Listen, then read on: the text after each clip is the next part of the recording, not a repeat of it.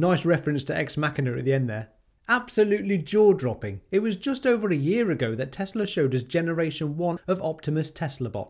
Now look at it. In the time it's taken me to build a YouTube channel, almost to the day it's my first birthday on the 15th of December, woo! Tesla have been busily building this seemingly impossible, useful humanoid robots. Just hearing those words is a bit weird, isn't it? Optimus has dramatically changed and improved since we last saw him having fun sorting blocks, so let's play Spot the Difference then. These are brand new hands, just look at the freedom of movement here, amazing! These now look to be best in class for any robot, giving maximum abilities for any scenario. I don't want to dump on the engineers at Amazon here for creating these, as it's way better than I could do, but a bit embarrassing in comparison to a Teslabot, isn't it? They didn't even bother making fingers, just big flaps.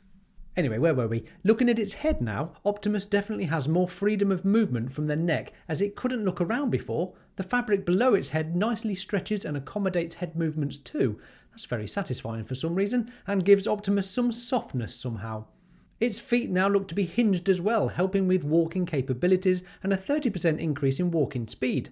Notice some aluminium parts here seem to have been replaced with plastic parts too, which will give cost and weight savings. And in the interest of accidentally bringing on evil death-creating robots, I'm pleased to see that Tesla have so far taken my advice of not including red light bulbs in them. Turns them evil every time, just don't do it.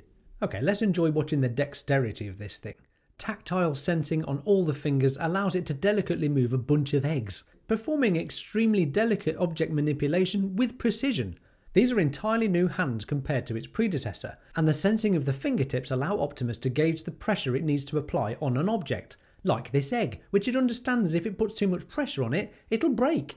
Pick up a metal object and the fingertip sensors will understand it can grip it with greater force. And I know what you're thinking, yes, one day it'll be absolutely fine to hold that in its hand and do what's necessary. What's so unique and remarkable about what Tesla have achieved with Optimus is its brain, or computer chip technically, which happens to be located in its chest, not the head where some people keep their brains.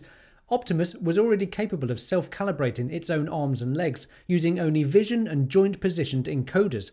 It could precisely locate its limbs in space. And we already know that accurately calibrated, Optimus was learning various tasks more efficiently. It could be trained to conduct new tasks autonomously. It could do this because its neural network is trained fully end-to-end, video in and controls out.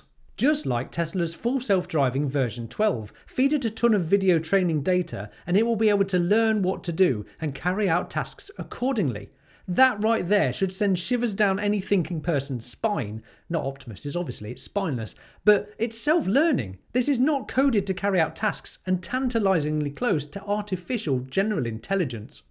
This really is history in the making, and I hope you consider and see the mind-blowing benefits this will bring to society. Tesla Optimus today looks totally capable of working in factories, carrying out repetitive tasks and providing extraordinary value to the company that owns it.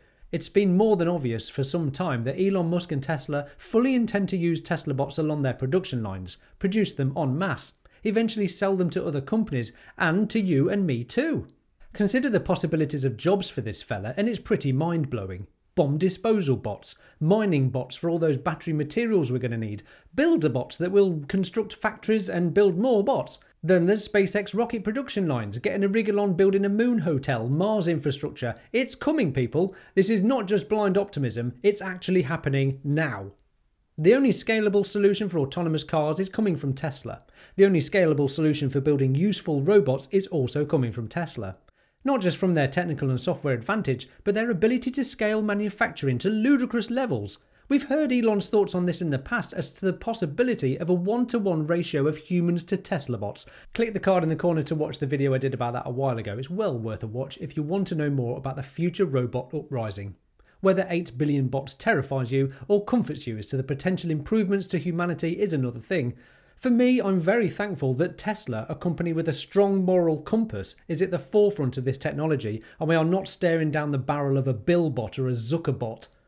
It's weird, isn't it? Why haven't other car companies or any company built their own robots to carry out monotonous, boring tasks, not to mention the future benefit of a free labour workforce? It's an easy answer, really. They ain't Tesla, are they? Other companies do not innovate and engineer at the speed of thought or have a CEO that is hell-bent on building a better future for humanity. As some of us have known for quite some time now, Tesla is not just a car company. When might Wall Street and retail investors such as myself wake up to the opportunity of this and realise that Tesla is building a better future for all of us? Who knows, but I'm doing all I can to point out this obvious fact. Tesla will become the biggest, most profitable company on Earth. Do with that what you will. I'd love to hear your thoughts in the comments below. What do you think of this third generation Teslabot? Are you as optimistic as me to the potential here, or damn right terrified as to what's coming? Either way, the future won't be boring, will it? And thanks to my wonderful Patreon supporters for helping get my channel off the ground and hopefully one day to the moon. I'm Will, this is the Tesla Jigsaw, bye for now.